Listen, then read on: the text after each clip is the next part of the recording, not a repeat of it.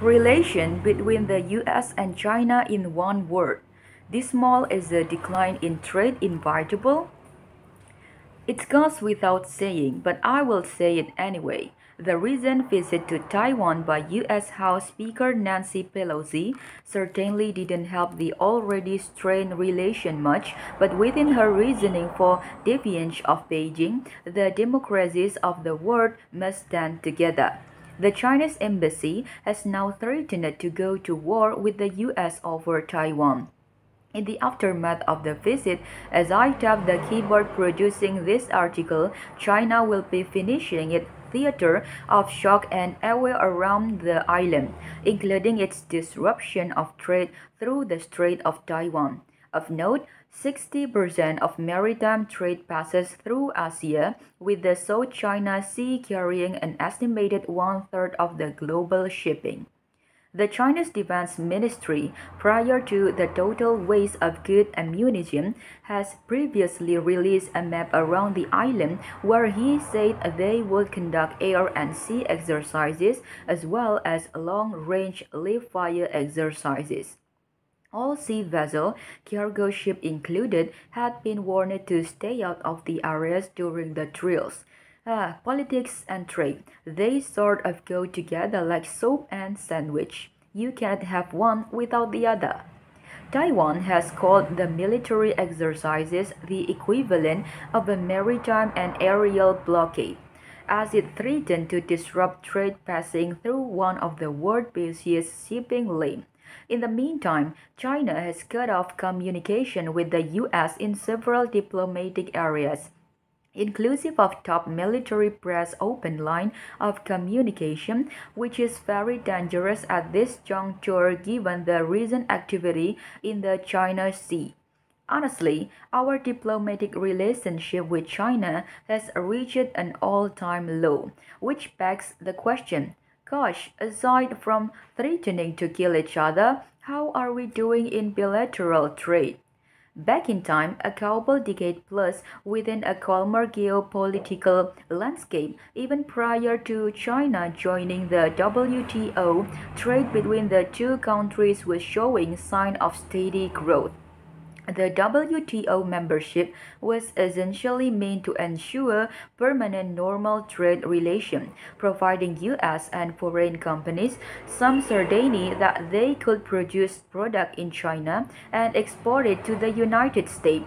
This didn't fact work as trade forged ahead at a record pace. Opportunity between the US and China created $100 billion in bilateral trade in 2001 alone.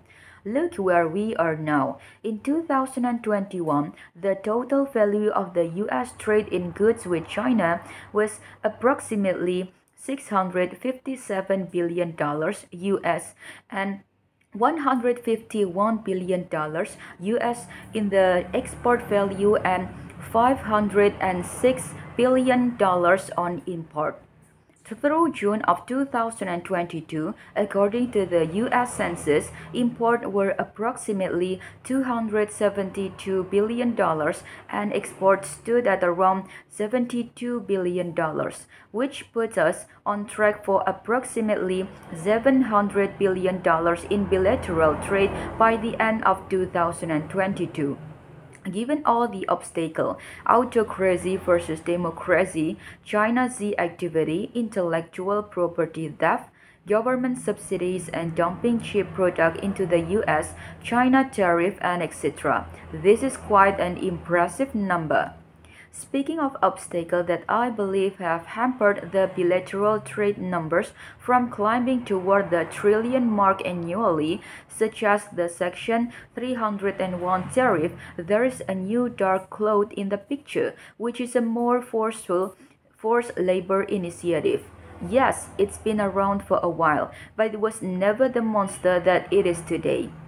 Our partner and founder, Adrienne Brew-Miller, and BLG attorney Harold Jackson have written a couple of good articles that you may choose to read that outline the due diligence necessary in getting product into the U.S. without customs snagging in it a WRO, withhold release order, or a finding. Primer on forced labor enforcement for U.S. importers. Both are not good when it comes to proving that one's product was manufactured or produced with no forced labor involved. It's almost an exercise in futility given the demand that an importer is tasked with in putting the pieces of the puzzle together A until Z. All third-party supply line included for custom to evaluate and subsequently make a determination in your favor. When it comes to product manufactured in China, it gets even more difficult, especially the Uyghur Autonomous Region. If this area of China is included in the product's origin, it's inevitable that it will be seized at the U.S. port by custom, and therefore one is guilty until proven otherwise, and there isn't much time to do so. More specifically, the Uyghur Forced Labor Prevention Act (OFPA), which took effect on June 21, 2022. Bans the importation of all goods made in Xinjiang Uyghur Autonomous Region in China. Goods imported from the Shuar or goods whose input, raw materials, or components are made from goods from the Shuar CBP will presume that those goods were used using forced labor and is directed to seize the goods open and try. They have to, it's the law. I have now sat through 6 expert presentations in the past 3 months of the topic of forced labor.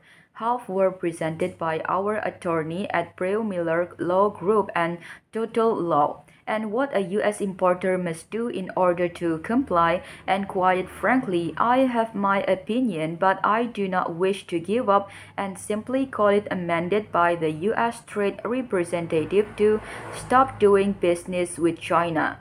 Section 301 tariff opened the door to this, and it was up to the international trade lawyers like us to go to Washington, D.C. and prove that our client product could not be sourced and or produced anywhere else in the world except China. These accepted pleas were called exclusion.